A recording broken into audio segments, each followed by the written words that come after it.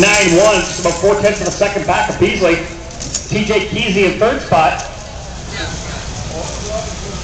So there you go, folks. Now we just found out exactly what happened to Sam Beasley. Fastest lap of the race on lap number 2. He goes off in turn number 4 on lap number 3. So Sam Beasley, who was looking so good, really kept in the edge there, riding the ragged edge, and he just went over it like so many people do here at Rock Island. Got caught into one of the barriers of Beasley out in turn number 4. And he's going to drop the second right there. You get a chance to really turn the whip up as Justin Jennings goes to 38 flat. In the absence of Beasley, who will be watching from the sidelines in turn number 4, Justin Jennings goes down to a 38.001.